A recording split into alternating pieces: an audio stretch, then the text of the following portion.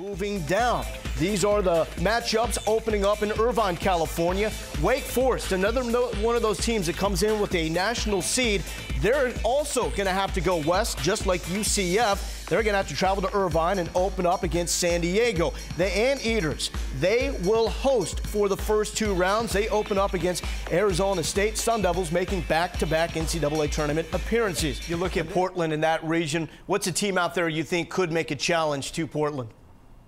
Well, I got to go with my local team, UC Irvine. I think Scott has done a great job. Scott Juniper with Irvine. They went undefeated in conference this year. They lost the Big West final to Long Beach State. But they have been really good. And they're hosting. First time in the tournament, and they're hosting. So Wake Forest has to come over to them.